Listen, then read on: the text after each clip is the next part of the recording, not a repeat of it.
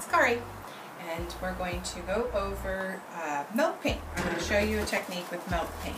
I find it kind of interesting because milk paint is interesting, and it's just kind of a good thing to practice with and learn how you can work with milk paint. So I'm going to set the stage for you right now. We got this table. It was a pine table. My client got it at a consignment shop, super cheap, which is why it's worth it to refinish it, as well as these chairs, because you paid $20 for the chairs. But we're not painting them for $20. So we decided to do the two chairs, kind of a perfect technique, just simple and clean in a almost gray color. The top of the table is going to go white. We're in the process of that, and then we're going to do the legs.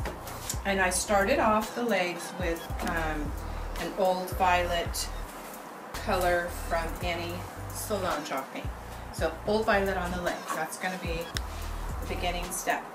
And then here is a finish I did with the milk paint. Now, the one thing about milk paint, it's kind of, it's not a science. It's kind of like milk paint wants to do its own thing. It's going to flake off where it wants to flake off, and it's going to stick where it wants to stick. That's why it's just kind of fun to play with it and see what happens. So here, a lot of flaking happened, and I can't guarantee that that's going to happen down on the legs, but this is a really pretty finish, and it'll look, you know, interesting with the table legs, with the table clean and the legs distressed and the chairs clean, and it's just going to do some really vibrant flower pattern. So all you'll need to do is follow the instructions to the milk paint. I think you get milk paint, you get, who is it? Oh my gosh, what's her name? Miss Mustard Seeds milk paint. They're all the same. You mix it with water, and then you get this kind of thick, creamy kind of consistency, and see how dark it is, and then it's going to actually turn that color. So it's kind of crazy. So mix up your, you can paint whatever base coat you want on, and then mix up your milk paint, and we'll get started. Okay, so you can translate your colors into any colors that you'd like. This is what we chose. I think this is called driftwood. Driftwood milk paint over Annie Salon Old Violet. And I don't know if a lot of people know this about milk paint, but when you put it on, you're just gonna put it on. You're just gonna put it on. And then I'm gonna do something with it, because it's kind of cool. It really hardens. It's almost like a plaster. I take a little small spatula, and I'm just gonna kind of compress it on, and then let it kind of do its thing. It's a little more awkward on these columns, but you don't have to make this stressful. Just kind of, this is art. This is where you get to play. So you kind of let it sit up, you get it on, and you're not putting it on perfectly because it's meant to be a distressed peekaboo color. I kind of stippled, you know, like I said, if it's going to want to shed off, it's going to shed off on its own. Kind of has a mind of its own. A little stubborn child in a sense. Then I'll wait a few minutes, and I'm just going to come in. It's a little wet yet, so we'll just sit here and tell each other stories about our decorative painting. So I'm just kind of going to keep going a little bit here. My awkward hand. Just trying to let it set up. We got a good breeze going here, so I'm just going to move along a little quicker. You got your pace.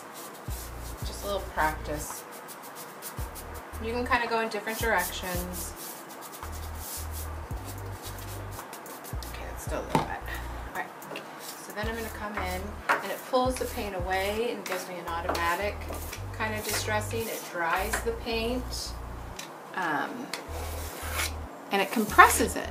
And you'll find out later when I show you how over here I did it. It's really soft, and it's like a plaster. So I'm just coming in, and then like I said, this is a little awkward, but you just kind of get in here. See how it changes, and it rips the paint back a little, and it's kind of pretty. I mean, if there's something you don't like, just kind of pounce it out. and wait for it to set up. It is something that I can't sit here on film and totally just sit here and wait. It's something that you practice, but see, I'm gently going around and I'm manipulating my paint with a soft pressure, and eventually it's going to start hardening up and I'll be able to really polish it. So we'll let ours set up for a few minutes and then we'll come back. All right, so we've got the wind kind of just naturally hitting on it. And why do I use a little trowel? It's because it's the compressing of the paint that makes the finish unique. So this is how you're going to set yourself apart. And does it take a little bit more time? It takes a little bit more time, but we have 4 legs and a little bit around, so it's so worth it. And the subtleties you will see when you're in real life. So it's just setting up, and I'm just going to come and drive my little tool across. You can use a painter's putty knife, and then you can see some of it kind of drying, and then I come in the other direction. And I just kind of want to hit all of the surfaces with this little stainless steel trowel. The reason being is it will compress the milk paint. It polishes it. You don't have to do any clear coat on it. This is the table legs. Nobody's really going to be doing much to these table legs.